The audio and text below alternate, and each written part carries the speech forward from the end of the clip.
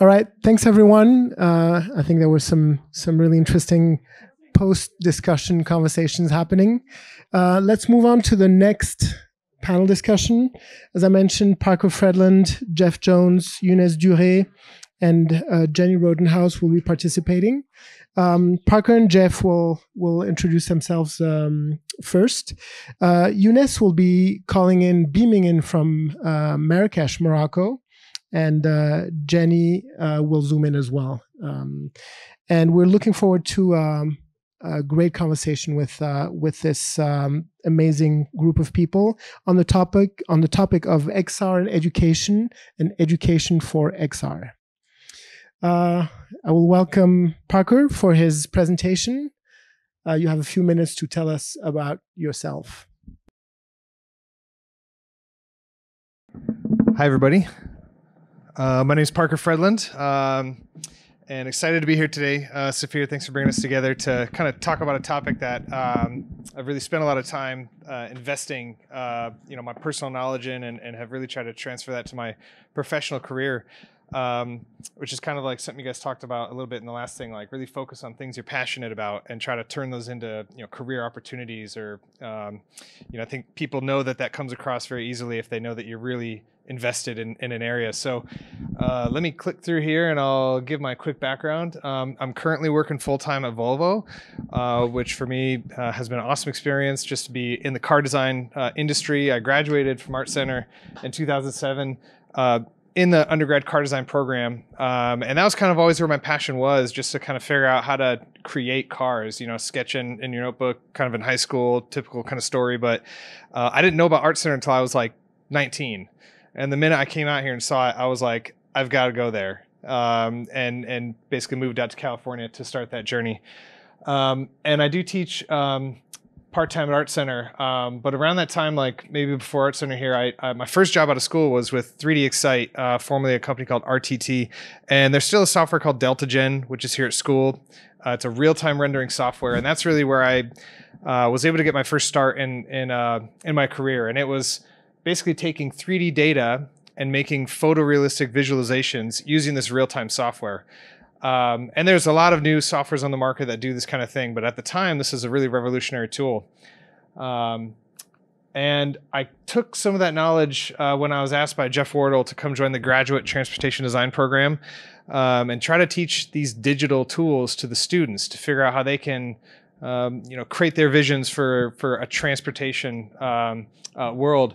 And so a lot of the skills that I'll show you in a minute, some visual examples, but really taking students through examples of like just how do you model something in 3D? How do you render it in 3D? How do you make animations and just make it come to life and tell a better visual story?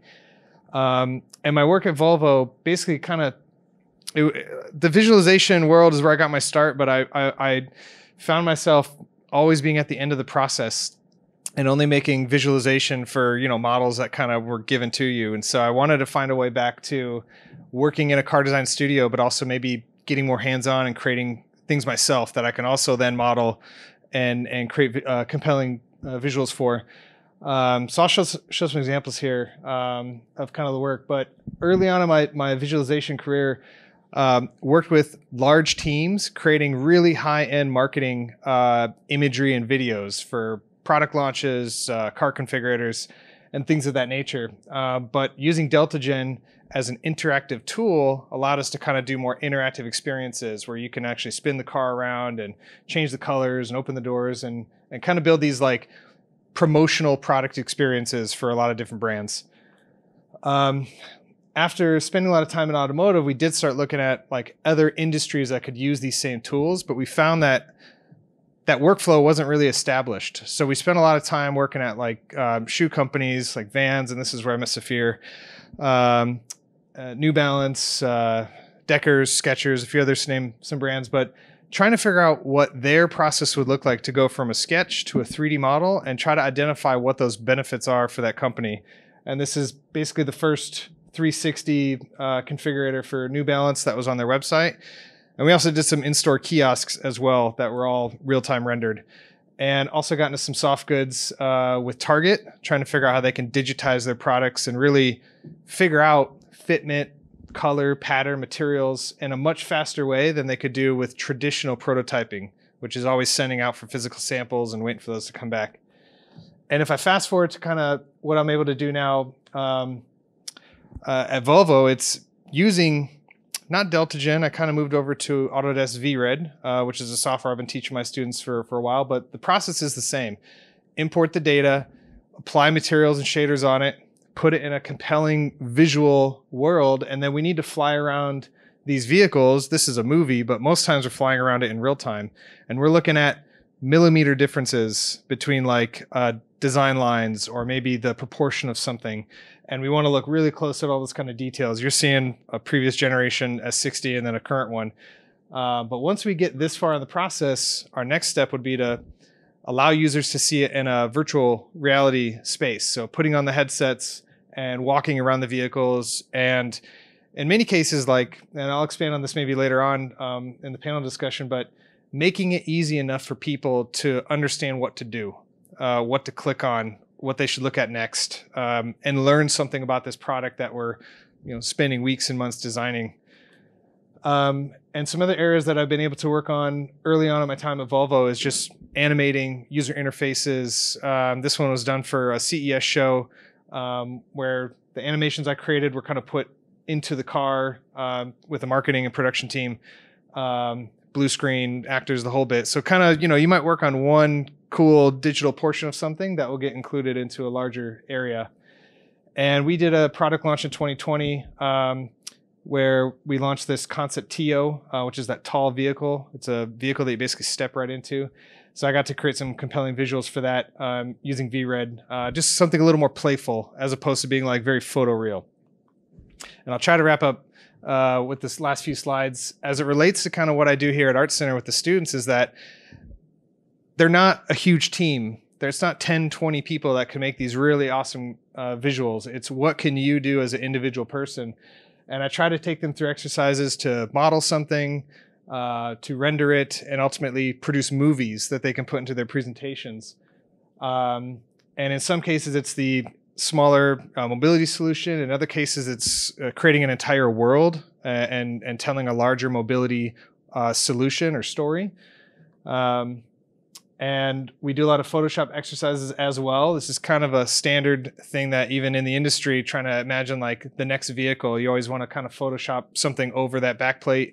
And I'll take them through compositing exercises just to produce a nicer final image, because you can only get so far in 3D rendering. Sometimes you got to get in there and actually do a little bit of manual labor. And the last one here that I wanted to share that I'll take my students on is the creation of user interfaces. So how do you animate things? It's no longer just static graphics that, for me, will help tell the story. You need to put things in motion, and that's another thing that I try to introduce to the students in the kind of 2 terms that I get to work with them in the graduate transportation systems and design program.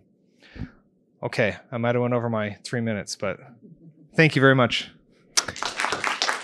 Thank you, Parker. All right, you can take a seat here. Jeff Jones, the floor is yours. That was awesome. Thanks, Parker. Let's see. So, my name is Jeffrey B. Jones, and I'm an ArtCenter instructor and ArtCenter alum, and also a freelance IDer working with many startups in the Bay Area. So the bulk of my career was spent at Samsung Design America in San Francisco, working with a world-class team of product strategists, industrial designers, and a UX team. It was a really cool and creative spot to work at. We had 2 amazing offices in downtown San Francisco, and constantly working with the design team in Korea, trying to come up with new and exciting product categories that Samsung could get into. This is just a big splash screen of a lot of the products I helped bring to life as a lead industrial designer. So mobile phones, tablets, fitness wearables, smartwatches. And, I learned a lot, working with engineers and really bringing these products to life.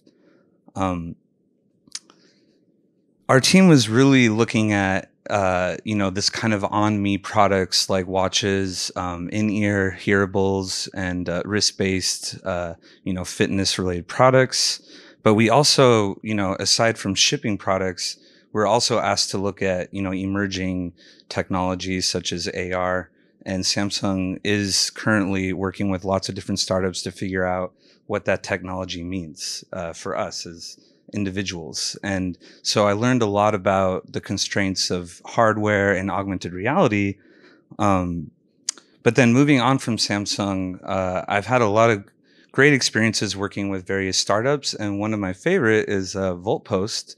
And what they're looking to do is expand the electric charging infrastructure into places where it's really tough to charge, such as the city of New York, right? And so the concept here is, in order to reduce the cost of getting this stuff out there, retrofitting the existing lampposts and using the conduits that are already there as opposed to trenching, and basically just increasing access to electric vehicle charging throughout the world. But I would say my primary role these days is working with the ArtCenter students. And I really love, teaching a lot around, consumer electronic design, 3D modeling. And one of my big missions was really to help students capture the beauty of their sketch in their 3D models. And so, as designers, we're always looking at, inspiration. And, we're trying to find that right inspiration image. And I had one student named Dewey Yu, who did this amazing project around how do you literally design your own inspiration image, right? So this project is about utilizing StyleGAN, which is a machine learning algorithm that mixes these images together to get new kind of fake images. So for example, you could see if you mix, Barack Obama's face with Ryan Gosling's face, you get this face in the middle, right? So imagine if you wanted to design this interesting chair inspired by a bird. He took a ton of images of birds, a ton of images of chairs, and used the StyleGAN to kind of mix those together. And then he got these generated image that you see in the top left, and then utilizing analog sketching and gravity sketch to create, a pretty unique and super well executed design of a chair. And what's cool is when you look at this, you don't, necessarily see that it was designed by a bird or, inspired by a bird. But I think it's just a really cool example of utilizing, this new technology to create unique inspiration images. So not only did he do the bird chair, but he also thought, well, what about the bird kettle? And so rinsed the images in the same way, did the analog sketch, did the gravity sketch, and then 3D modeling in SolidWorks to come up with, really sleek design for a kettle, electric kettle that, he wouldn't have thought of if he didn't mix those images together. And the last experiment is, well, what if you get rid of the birds and instead you put in these angular images and mix it with the kettle? And so you have the generated images, and then he chose the one that he liked the most in the upper left. And then same process of analog sketching, gravity sketch, and refinement in SolidWorks, 3D modeling. And the final result was this super interesting kettle that's kind of split in half between softer, more human forms that you can touch versus this rigid, kind of cold and would eventually be really hot, stainless steel stuff happening in the front. And so for me, the reason why I think this is a really cool example for the conversation is how students are utilizing these new technologies to kind of innovate the process itself and not rely on the tech to design it for you. So yeah, thank you. Thank you, Jeff. When I first saw these, this project, I was like, this is exactly what it's about. It's about, playing, experimenting, and continuing to try new things. And I'm sure we'll have some great topics of conversation about that.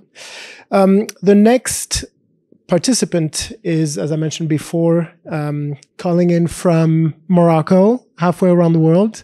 Hello, Younes. Can you hear us? Hello. So yes, I call from Morocco. So just for you, this is America. So just for you to see, I'm not the other side of the world, but I'm North Africa. and in this city called Marrakech, which this city is known for having a craft, absolutely amazing craft, and it's where with my sister we started our company called Younes Duret Design, and this is our office in Marrakech.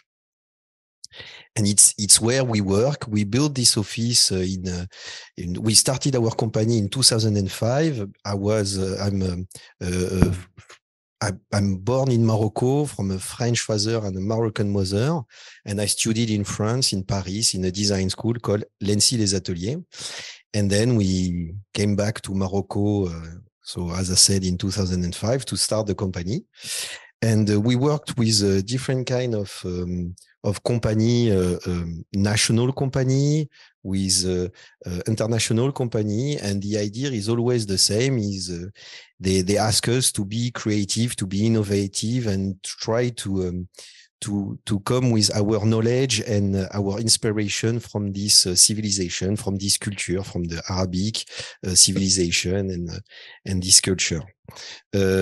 Also, we did lots of lecture. I did lots of lecture, lots of workshop around the theme of the vision of being creative and innovative through the lens of another civilization, of another culture. And it's very interesting to see how you can twist the idea of design using another way of seeing the product and seeing innovation. And I did this is some of the project I've done for different kind of companies. So furniture, I did also set design, what we call scenography for museum, for exhibition, brand identity. I've designed a watch, the different kind of product. It can be like 3D printing using, I have 2 3D printer in the office. So I use a lots of prototypage, rapid prototyping, sorry, for experimenting new way of creating product. So also retail design, shop design, and everything. So it's really wide the spectrum of project we are doing in our studio, and we work a lot with lots of brand. But the thing is, like always, the cool thing about being in Marrakech and being in Morocco, it's we have an amazing craftsmen who master their technique, and it's always very interesting to go from the digital to the analog, and being with those people, like understanding the materials, how to react, how the material is reacting, and everything. So it's really interesting to have this knowledge and to understand this knowledge. But in the same time, we use a lot digital tools. And for example, I took this video few days ago because I work on the project, and I use augmented reality. So it's a product I designed, and it's in my office, and we showed the product inside of the space for people to understand the size and everything. And we realized that it's very interesting because I thought that craftsmen, they couldn't understand this kind, not understand, but not used to this kind of tools, and will not look at the product and be able to really grasp the where I want to go. And actually, they feel way more comfortable with augmented reality than a 3D render that I can print and I can show them. So I know that now when I do a project with clients and I have to work with craftsmen and to create new furniture, new product, working on the space, I use a lot basically my phone and everything, because it's very interesting how with the augmented reality, it's very interesting to see the fact that they are very used to this kind of tool, and they can understand a lot. That when you use this tool and you put your design in the middle, and they can turn around, we can compare the 3D object next to the actual product. So it's really interesting to see the link between the digital and the analog. Voilà. Thank you. All right. Thank you, Younes. Always fun seeing all the projects he's working on. And our final participant, Jen Rodenhouse, will take a few minutes to introduce herself. Most of us know her. First, super excited to be here and excited to join the conversation. And I'll just share a bit of my background and what I hope to contribute today to the discussion. My background's industrial and interaction design, and for a long time I was at Microsoft and Xbox and Microsoft Research. And from that experience, I realized I wanted to get my master's degree, and I came to ArtCenter Graduate Media Design Practices. And I think that was a really wonderful moment for me to fuse what I learned primarily in MSR, working directly with computer scientists, and being able to stay at ArtCenter after and teach really helped me bring those my interests from an experience from MSR into education. And about 6 years now, I think the Immersion Lab has been around.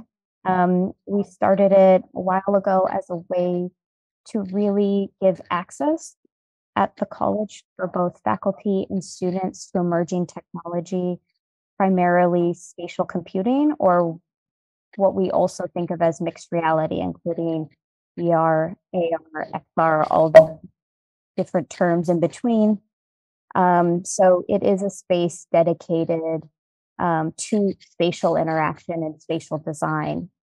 And my role and my interests, and primarily where I've been really focused the past few years in the lab, is really creating more of a framework to sustain the emerging technology. So it's not just about bringing in equipment and using it or checking it out. And of course, that's part of the studio resources, but it's about really curating and thinking about how do we program that equipment. And so it's really about engaging students and faculty in emerging technologies through the medium itself, through hands-on experience. So we try and really support both studio resources, so have a space that we have. It's at 950, the building 950 on South Campus. And we curate a software and hardware library, which includes things from, of course, Unity, Unreal, to Oculus Quest 2, to motion capture equipment, such as the perception neuron you're seeing here. Other software, including machine learning software like Runway ML, and all the other various software that's constantly changing too. So we try to acknowledge that and work through that. And then another aspect that in those that I've taught with, we've really focused on is it's one thing to give access or make that easily more accessible, but how do you engage students and how to learn it? It can be so intimidating. And I think that's what I learned even in my career, is that with emerging tech, sometimes you feel like this huge barrier of entry. And I think the internet and YouTube has helped so much make that more accessible, but I feel like that's the impact that I can have as an educator, is to really help artists and designers see where they can have impact within the field. So we really try and focus on a month-long set of time where we just engage in technology-centered research.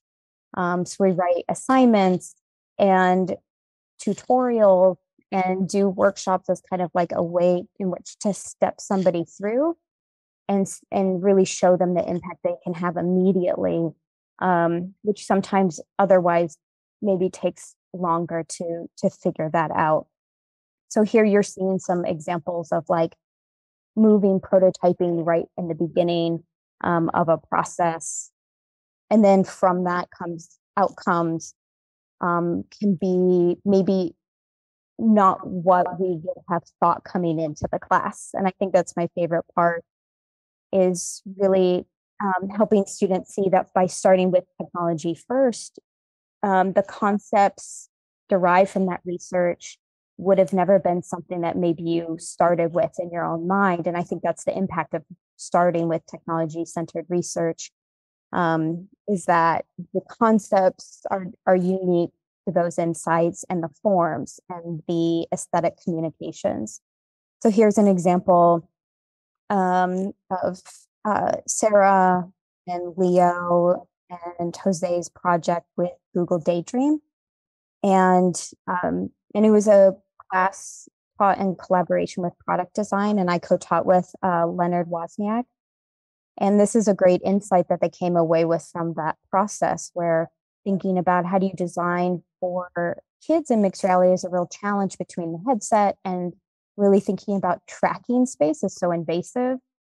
So they really thought about shrinking down that space, and thinking about anything brought within that mat then becomes trackable. So it's super clear to the user how they're engaging and where is the place of participation and when are they not participating within it, versus tracking everything. And then they also use mobile device or these extended screens to say, of course you can track and then view that right in front of you, but you don't rely on that headset, which I think is maybe we start with always thinking XR and mixed reality has to include the headset. So that's something we also try to kind of question and instigate our assumptions.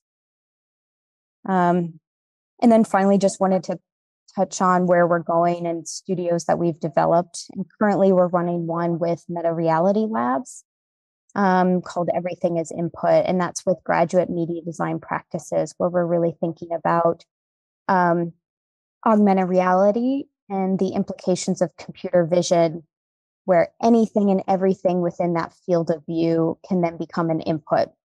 So how do we as designers wrestle with both the possibilities of that technology, which is amazing, but then equally the implications of how do we wrestle with privacy and power structures of somebody has a headset on and is recording and somebody doesn't, or what do you know their point of view as?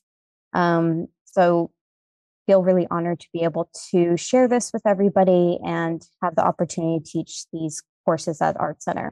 Thank you, Jen. Yep, you can applaud.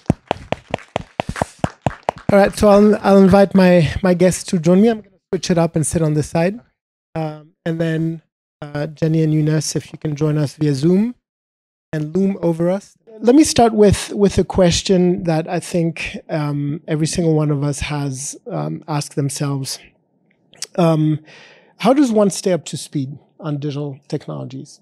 As a designer, as a creative, tools will change, can change and will change. It feels like in a heartbeat. You have to continuously experiment. How do you develop a culture of curiosity and continuous learning when you teach for yourself and when you teach? Yeah, for me, I think, just like anything else, I would say part of it is, always being interested in the interesting, looking at what are the new things that are coming out as far as, technologies and hardware, software, and then just being curious and really asking yourself, how can we utilize this to help in the process and workflow that we already have? Or how can it introduce efficiencies in those workflows? And I would say part of getting that into the classroom is really removing a lot of the traditional constraints that one might have in, let's just say, a 3D modeling class where, we all have to use SolidWorks. These days I've really been, promoting, playing around with different, technologies and softwares that are better for certain things, right? Like Gravity Sketch is such a cool, such an awesome tool where it allows you to quickly, experiment with scale without having to actually build those things physically.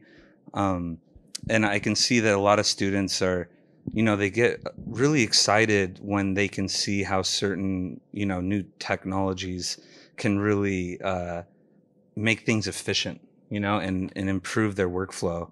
I know the discovery aspect is always tricky. So going to events like this where people are talking about new things that are happening, just getting out there. And to me, I remember, when I first joined, when I first attended ArtCenter as a student, I don't remember who said it, but I remember on the very first orientation day, they talked about, being a good designer means maintaining a heightened sense of awareness, right? Awareness of new things that are coming out, awareness in how people are using things, and always thinking about, how can things be better? How can we improve this? And to me, I feel like the continuous learning in the classroom is all about, promoting the diversity of tools that you're trying to use in your process, and allowing yourself to be experimental at this time, because a lot of times when you get out in the industry, they have certain software that's all been approved and this is what you need to use, and the engineers are using it, designers are using it, so you're kind of stuck there in that moment in some ways. But as a student, I do think it's a really exciting time to really look at, what are these new opportunities through technologies that are emerging, and how do you get creative with how you implement those into your workflow? I love that. Maybe this is a question for Younes. I wonder, how do you prepare future creatives to make the most of digital technology, to contribute, to collaborate with, sometimes with teams or individuals who are maybe not halfway around the world, but pretty close, and all that, regardless of their culture, their background, or their geographic location. So what role does technology play in that? When you work with, since I have my own company and I worked for different kind of clients, it's true that the technology was part of my everyday life, because being in Morocco, you are not in the center of what's going on in design.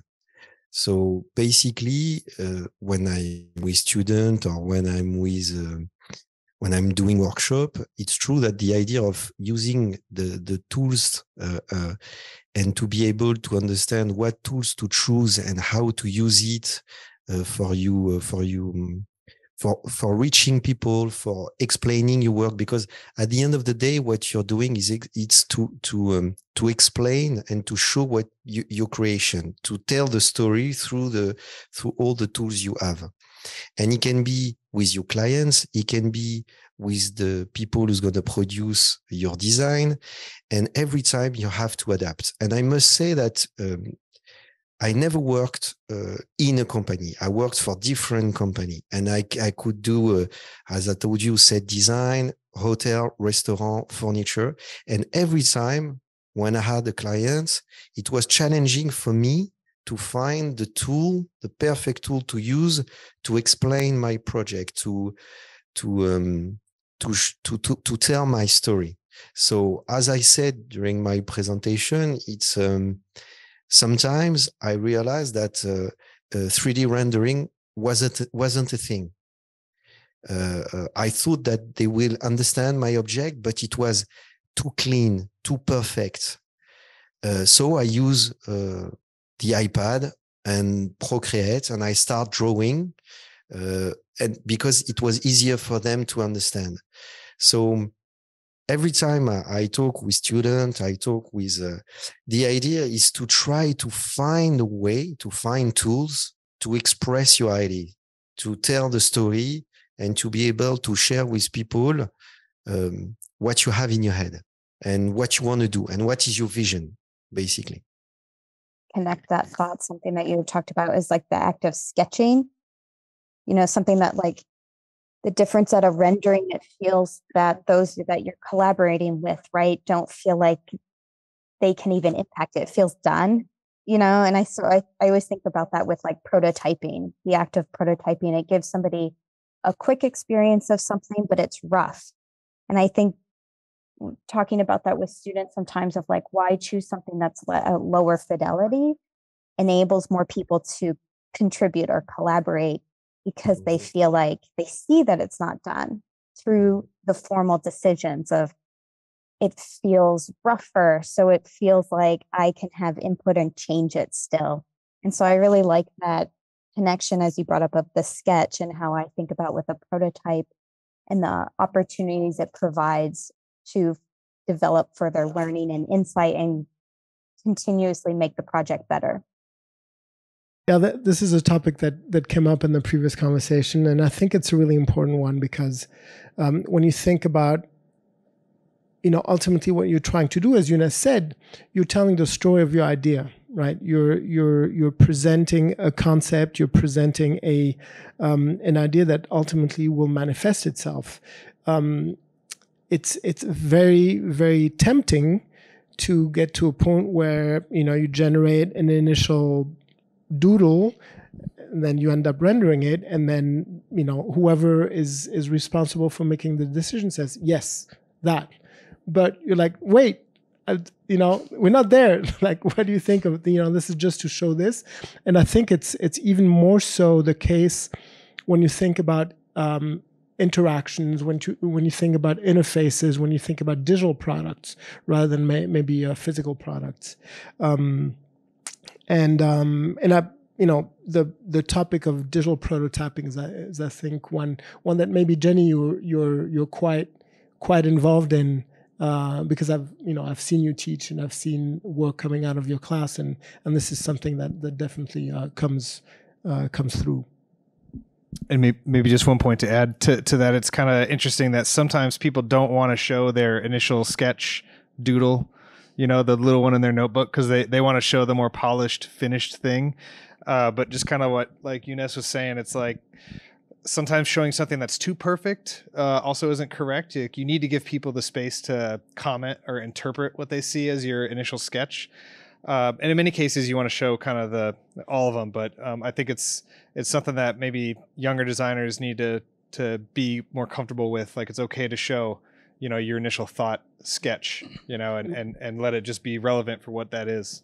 We actually encourage them to show more of the process and less of the finished, polished renderings, right? This is something that, as a student, I remember, I would kind of put away my napkin sketches and my doodles and just try to, focus on the finished, beautiful renderings. But I think now more than ever, employers will hire you for your process, not for your final design, right? Absolutely. And I think that brings up to the point, like just the amount of time put into something, like to get the finished piece or a render, maybe perhaps that takes you longer versus a quick prototype or a sketch. It takes less time. And so maybe you're not wasting time committing to a point or an idea that in the end, maybe you throw out anyways. So I think it's a way to be kind of like strategic about how you use your time. And I know I have discussions with students, to maybe your first question too, around that kind of commitment to learning a new technology or software. I know a lot of times it's that negotiation of going, well, is this going to be a waste of my time? I go through all of this, and is it really going to have that impact that is so claimed, or am I really going to learn something? And so I feel like there's always that tension in the creative process. I have a perfect example for a story I can tell, and a perfect example for people to understand this exact point. Lately, it was a few months ago, I worked for a client, and there is, what you have to understand in Morocco, there is a huge generational gap between generation. So it means that you have lots of kids that are growing up and take the company of the parents. But what you have to understand is that the parents, what they use as a tool is absolutely not the same as the son is using. And I did this project. So it was a restaurant, big project for this guy who is taking the business of his parents. So I was doing 3D rendering and everything.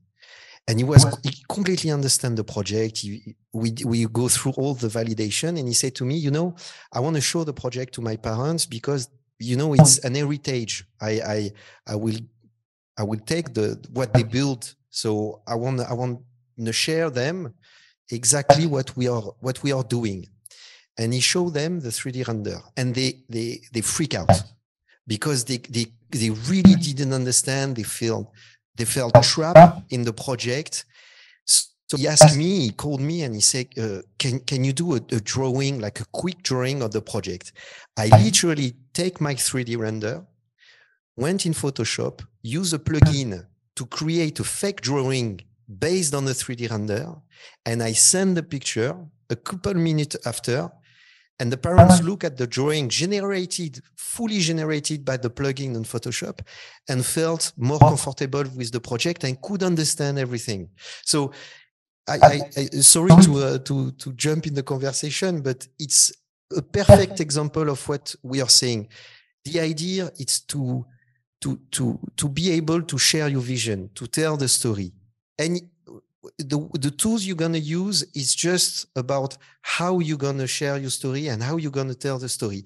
And the thing is, like, you can easily be trapped by the tools you're using. So it's a battle. As a designer, I'm sure people understand what I'm saying, but it's a battle to not fall in the comfort of some tools that helps you to design. And sometimes you have to change the perspective and trying to push the limit and stick with your vision, stick with the story you want to tell. This is actually a really good point, a really good segue as we talk about creative control, and as we talk about some of these AI tools that basically, spit out visual content that some people take at face value, but others, maybe more discerning, build on. And so the topic of creative control using technology, I think, is a really important one, right? As you said, Younes, it's really easy to let the technology dictate the creative output of your process, depending on what tool you use, depending on your choices in software, your choices in medium. The output might look very, very different from what you initially intended. So how do you win that battle? It's a tug of war, in order to maintain this creative control as a designer, right? We had a conversation actually about this in my class yesterday. So it's like top of mind, where we were having this same debate, kind of going, well, how do we feel about that as creatives, of seeing like the easiness of somebody just being able to like put out a drawing or a rendering. And it was brought up with such a good point of like, we're all kind of admitting, well, I enjoy my craft too, so it's not about displacing. I still will make a drawing, or I still will work in a 3D modeling program, and I still enjoy the process of it. So it's a tool in which perhaps you could scale up, especially if we got it to a point where you can train the model on your own data set or your own content. And then that would be great to be like, okay, more like this, but towards me, not another person's style. So I think it's always that tension with design, where we came out of this history of craft, right? And always have this tension with how do you reach scale, and we're always in that dialogue. And so I feel like that constant debate with new tools of like, okay, yes, does it get rid of us? Does the designer, are we still needed with this tool? But I think we still are, and we'll still influence, and we still enjoy the act of making and working with the medium. So not necessarily an answer, but I guess it's like both. Well, maybe I'll jump in, and it's kind of a funny thing where I remember a few years ago just thinking about AI and what it might be able to do, and one of the comments somebody made was like, well, it'll never replace design. There's no way it can be like that smart to like design things.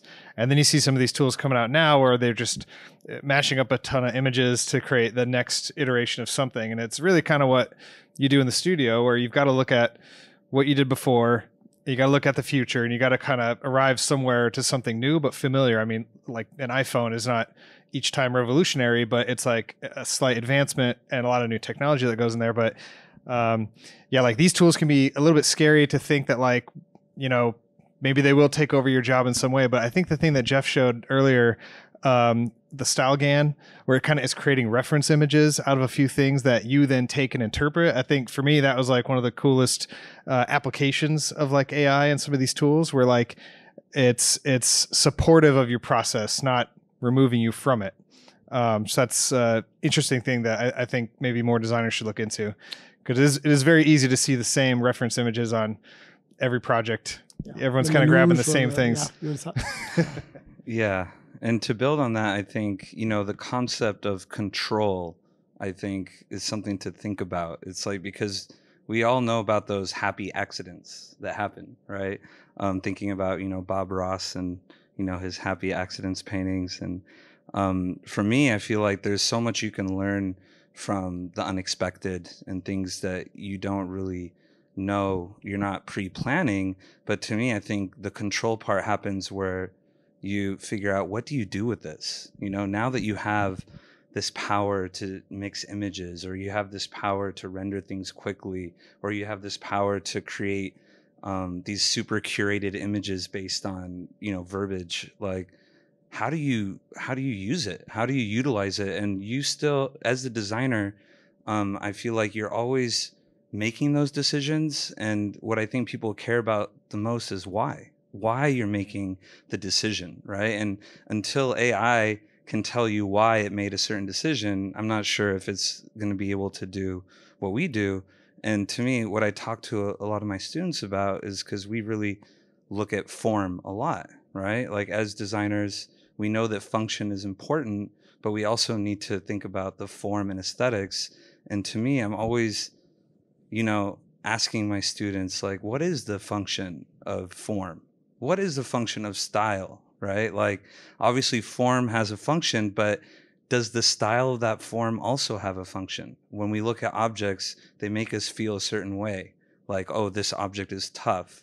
This object is comfortable, or is going to last long, or is going to be high performance, or it's going to be comfortable to wear or hold or use, right?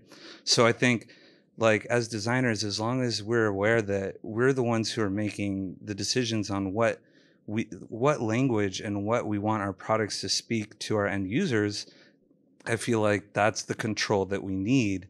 But maybe when it comes to the process, like, getting a little out of control can be fun and produce unexpected results. I think, it's funny, because when the automobile was invented, we didn't stop walking, right? So as creatives, these new technologies are gonna come in, are gonna appear, are gonna kind of disrupt our space. I'm fairly confident that as designers, we have the mental capability to find creative ways to use this technology to our advantage, as opposed to be threatened by it. So I'm sure there'll be a lot more conversations around this topic in the future. But I'm looking at Max. How much time do we have? Do we have time for a couple of questions? Maybe one or two questions. All right. All right. We're gonna get kicked out in 10 minutes. So make them count. Anybody in the audience? If not, I have a question for all four of you. Using one word. Can you describe your feelings about the future of creative tech? And I'll start with Jenny. Is that your word? You hit me first. I'm gonna be so mad at you. The thing is, sometimes it's easier to be first to go rather than last to go. Yeah, I thought about trying to pick one word and I couldn't. I couldn't pick a single word. I just want to echo what was last said. Medium and craft. Multiple words. I'm sorry. I can't follow the rule. Okay, you're breaking them like an artist. All right, Younes. Yes. It's very difficult, this kind of question that you have just one word to say, but I will say experimentation. because it's part of the design process, not less and not more than that. Because to follow the discussion we had, I remember when I was a student, it was not the birth of 3D printing, of rapid prototyping, but it was the beginning. And I remember in school talking about that, being afraid of what we can do, but how we can is going to change the everything. Then we had all these 3D application that helps you to make. And I remember our teacher saying, don't use the first 2 years of your school. I don't want you to open a computer. You have to draw, you have to do this. And every time it was very frustrating for us because we felt as tool that help us to experiment. So I think the future of everything is about experimentation and what we can do with it and how we can use those tools to express our ideas and to share our ideas. Love it. Parker? All right. Thinking about this and kind of as it relates to things that we consider when we're designing vehicles at Volvo, but also just in general, like how software should be for how the students are using it or how they need to get others to use it. And the word I was thinking of is seamless.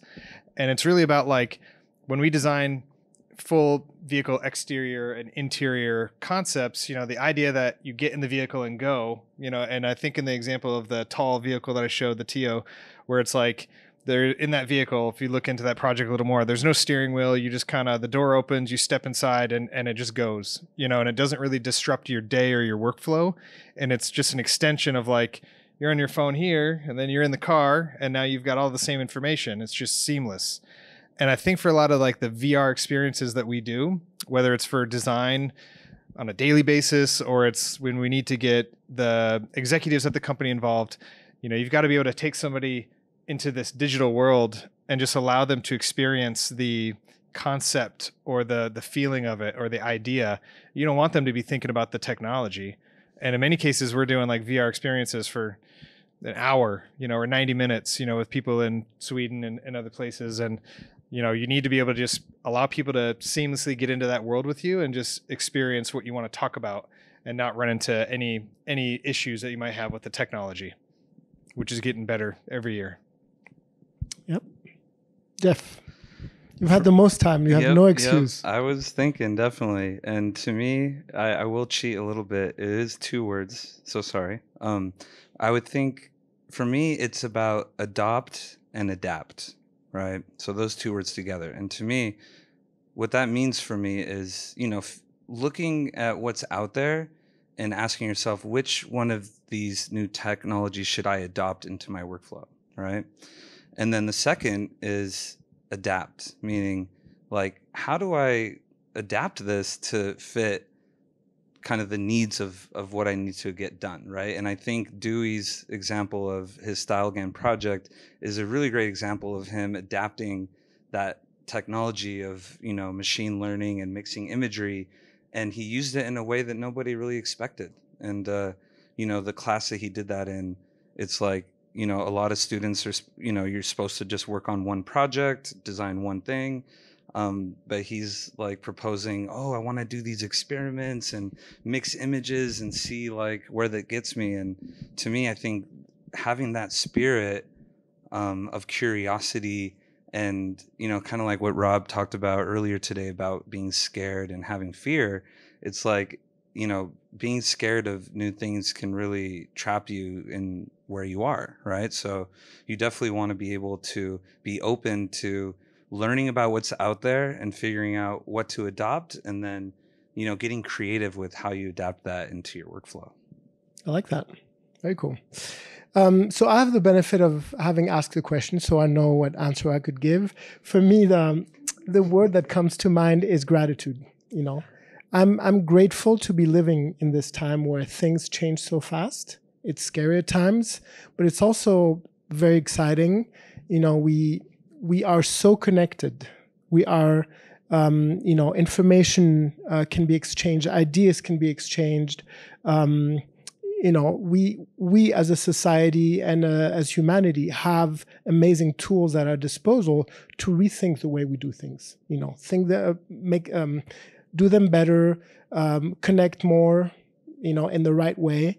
So I think gratitude is the word that comes to mind, and by extension, I'm grateful to have been given the opportunity to facilitate this conversation, and I wanted to thank our esteemed panelists for taking the time to call in, to be here, to chat with us, and also for the participants in the audience for making the time. I'd like to thank ArtCenter, Christine, Robbie, and Max for helping supporting the organization of this day specifically, which was on a topic that I'm very passionate about. But Creative Tech Week continues. This is only day 3. Feel free to check out the schedule for the next sessions. And thank you, everyone, and remember to stay curious. Thank you. Thank you.